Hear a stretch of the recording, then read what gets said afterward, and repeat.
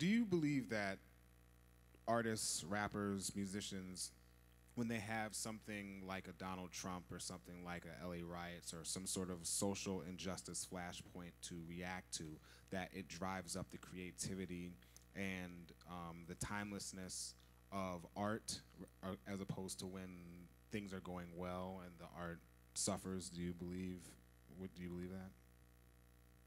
I do. Nelson, you was about to, you want? Okay. I was going to say is that every historical epoch where there's conflict, it does help certain artists. Some people can be explicitly political, but for others, it brings them into an internal journey that could also be just as powerful.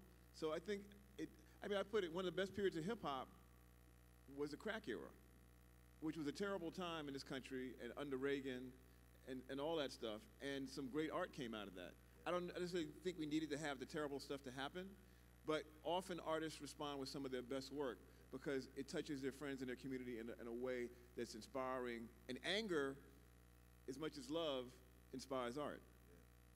Yeah, and I also believe that, like, artists, you know, when we have something that we're passionate about, we speak up. It's a truth that comes out at that time, but you have to be passionate about it.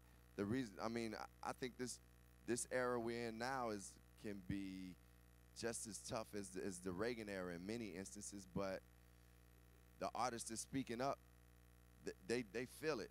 They feel it, and they feel it in their spirits. And I think one thing that we had in hip-hop that you had from that 80s era is a lot of people were kind of educated politically to a certain degree, like socially and politically, so they knew what to talk about. Like, I was learning about things from Chuck D and from KRS-One and Rakim. I learned things from them, but they had something to say. They knew what was going on. And I don't know if it was age or whatever the case, but they knew. And I think even in this crucial era, I think the music can be more powerful, or the art will be more powerful if the people are passionate about it and they really do care. One more, I think, over on this side. Is the mic on? Okay, here we go. Last question for you. As a creator, I'm sure a lot of people, pitch to you a lot of different projects and ideas, but how do you decide on which projects you take on or roles you take on versus the one that you're like, I'll pass on that one? I really try to choose things that, like, when I'm reading it, I'm like, I want to keep reading it. I'm like, this is dope. Like, anything that, when I read something, I want it to be like, damn, I wish I could write this, or I wish I would have wrote this, or this is a great character for me to play, and this story is dope, and it feels fresh, and I can do something with it as an actor, like take it somewhere. Those are the things that I really look at, and it starts honestly with a title.